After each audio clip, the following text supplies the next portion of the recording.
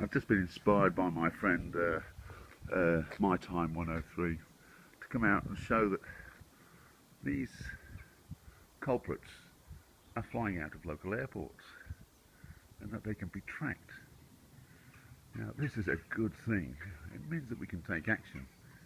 We can actually approach these people. You can even anticipate where they're going to land and start getting interviews with the owners of these aircraft and see what they have to say about being allowed to spray our skies with all these toxins. Who's giving them permission to do that, to release these gases over our heads? Good on you, My Time 103. We can all learn a lesson from you. We should keep a daily log of this stuff. Yes. Look at this one, eh? Where's he going to?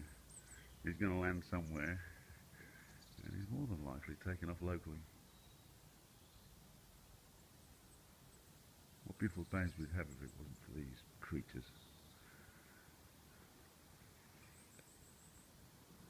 Oh yeah. Don't piss on Oxon, Cameron.